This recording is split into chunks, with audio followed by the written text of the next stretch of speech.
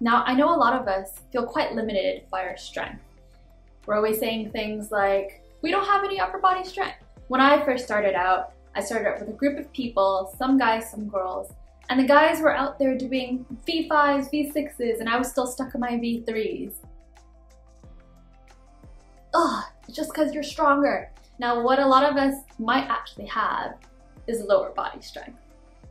If you go to the gym, you're probably doing lots of squats, ab work, and believe it or not, this will actually help your climbing. Climbing's not all about your arms. Yes, it does help, but good technique also uses your core and your lower body. One of the things that people advise new climbers to do is to practice climbing with your arms straight, hanging just like that. And the reason is this will help you avoid the inclination to pull up with your arms and use only your arm strength when climbing. You actually watch a lot of experienced climbers climb. You'll see that they keep their arms quite straight, and this is because it takes a lot less strength to simply hang and let your body structure hold some of your body weight versus actively trying to pull up. So when you keep your arms straight, what you're training your body to do is to use the other parts, like your legs, to push yourself up to the next hold instead of always trying to pull with your arms. So if you have a strong lower body, use that lower body. And if you don't and you just feel like strength is your weakness and you're not very powerful anywhere, that's okay too. Because you know what? That will help you to really focus intentionally on your technique and focus on how to climb the most efficiently you can. It will really encourage you to figure out the best way to do any given climb and to save your energy while doing so. One of my favorite climbers, Yain Kim, she does this all the time. She climbs very, very efficiently, and every single body movement is like optimized to save her energy. She's also one of the shortest climbers that I know, who's an elite climber, but she's incredible. Don't be discouraged. Use this as an opportunity to perfect and practice your technique. One of the things that I love doing most is climbing the same thing over and over again.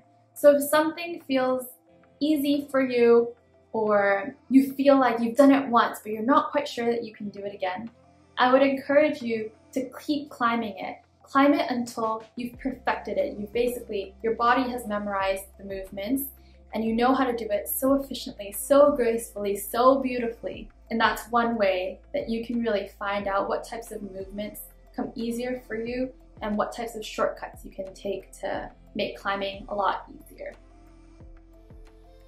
For me personally, after about 4 months of climbing and 1 month of lockdown, so 1 month of not doing anything, I actually found out that I could do 3 pull-ups. And before this, I had never been able to do a pull-up in my entire life. It's always been a goal of mine. I don't know how many annual resolutions it's on, but I was never able to do even a single pull-up. All the way back from my PE days when they make you do beat tests and all that. You know, one day I was like, this is the year that I'm gonna get my pull-up. I'm climbing, I must be building some upper body strength. Sounds like a good plan. What I did was I started watching videos on how to get your first pull-up because I didn't think I could do a pull-up.